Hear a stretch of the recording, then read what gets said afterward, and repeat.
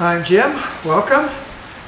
Today, or this video's topic, is purging the oil system. I just had this engine off the airplane to fix a water pump leak. That's been fixed. I shipped the pump out to leading edge airfoils and let them put the seal in. That worked out real well for me.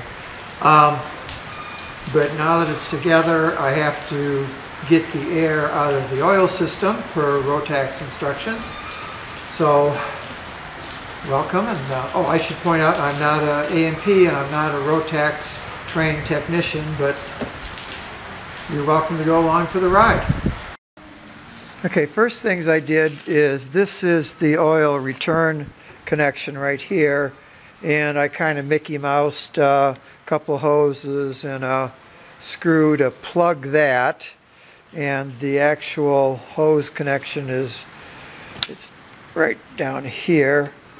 Yeah, where you can't see it, it's just kind of hanging there. Yeah, it's going to have to get rerouted a little bit when I go to hook it back up. I've also disconnected the normal vent, and I've hooked it up to quick connect for my compressor. I put paper towel all around the joint between the top and the bottom of the oil tank because it sometimes spews oil.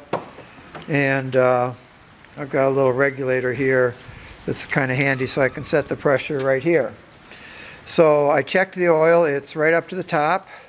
I did pressurize it a little bit earlier and loosen the connection at the oil pump in the front of the engine to fill the cooler and stuff, so I got a little bit of a head start. But okay, at this point I got the needle just off the stop. That should be about 10 pounds. You don't want to exceed 15. And the next step is to spin the propeller until you get oil pressure. So I'll have... Okay, so I just relocated the camera while my obnoxiously loud compressor was building up. I'll turn the pressure on, spin the prop. Rotax says somewhere between 20 and 60 times. Probably do about 30-40 revs. They say to spin it until the oil pressure, first indication of oil pressure seen, but being by myself I can't see it. So I got the camera there. That's the oil pressure. You guys tell me as soon as it comes up, okay?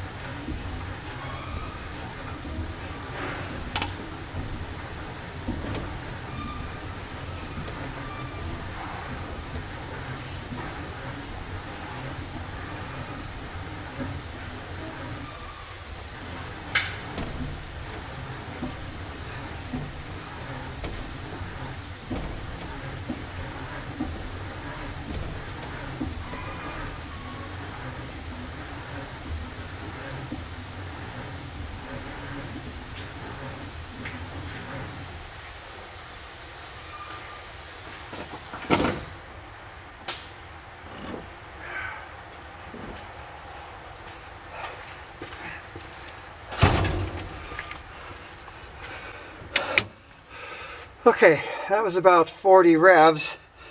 I'll look at the video and see what happened. You should have yelled, guys. Okay, so I saw oil pressure on the gauge actually fairly early. I cranked it a lot more than I had to. Let's take a check on the level, make sure that, I don't know if you can see that, but it's about the middle of the flat area. So we're still good on oil. We didn't run all the oil out. There's a bunch probably in the crankcase at this point because the return is disconnected and I took the spark plugs out.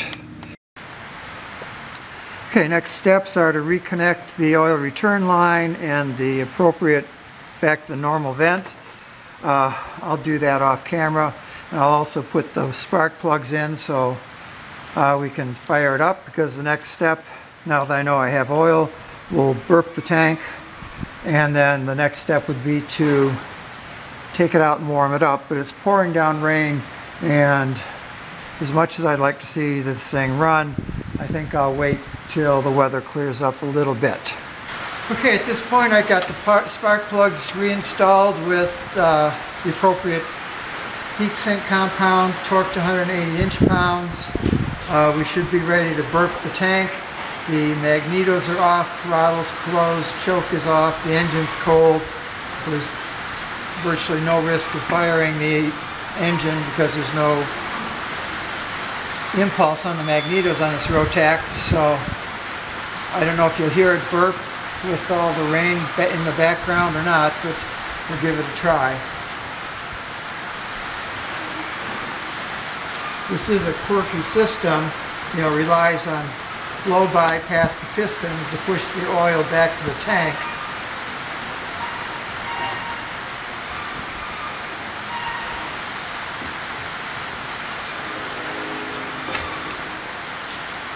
I just want to turn the prop slowly so that the air leaks past the rings and we don't, there's no chance of the magnetos firing.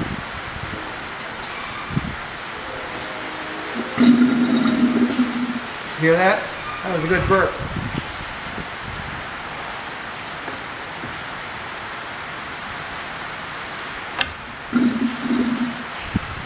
Okay, so now all of the oil should be pushed out of the crankcase and back into the tank. So the oil should be back in the tank. Normally I pull the dipstick out to get a better reading. And yeah, the level has come up. It's up to about there now. It was down in there. So I think we've got things hooked up with that. I'm going to knock it off for tonight because of the weather, but next up we'll warm it up, start it, check the oil pressure, see that it comes right up, and warm it up, and we can check to make sure the lifters are working properly. Okay, at this point, should be ready to warm up. I gave everything a once over. I noted that I didn't safety wire the exhaust, the muffler, the springs on the muffler connections. I can do that later, but everything else looked okay. Okay, so fuel's on, choke is on, throttle's closed, master mags. Let's watch the oil pressure here.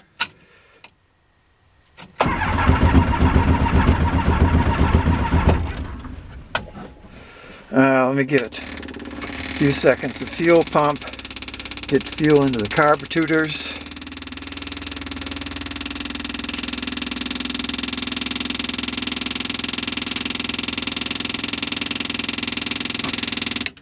Try it again.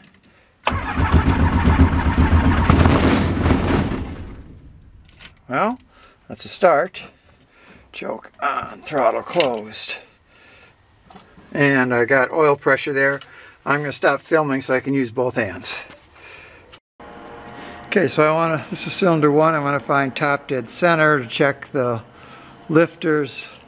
As I turn it, exhaust valve is open, so I'm on the exhaust stroke. Next should be the intake stroke.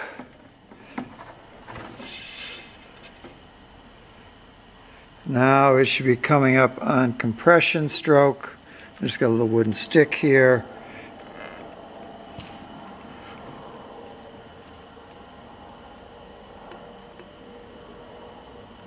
That's about top dead center, so both of the cam lobes should be on their base circle. Now I need to push on them with 15 pounds, so let's calibrate that first. Okay, so I got to calibrate 15 pounds of pressure. It's 12 inches from here to here. So if I set this to 180 inch-pounds, 12 times 15 is 180, and I push.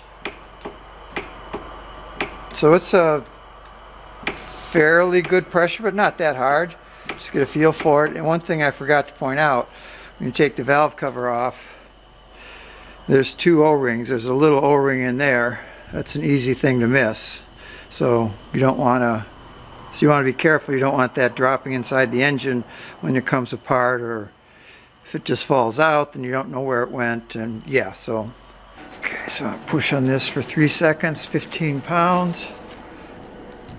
1, 2, 3. And check the feeler gauge with a feeler gauge. Max clearance is 1/2 millimeter or 0.2 inches. And yeah, I can't even come close. Do the next one. It's kind of awkward with the cowl here.